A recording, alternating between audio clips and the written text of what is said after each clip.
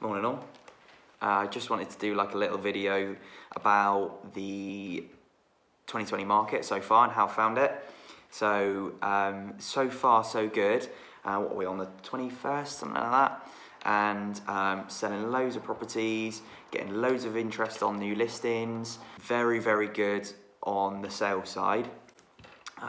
There's quite a big imbalance on sales against new listings coming on. So we're finding that we're selling a lot, but not bringing a lot on, which is good news for sellers because obviously that means that there's less competition and things like that.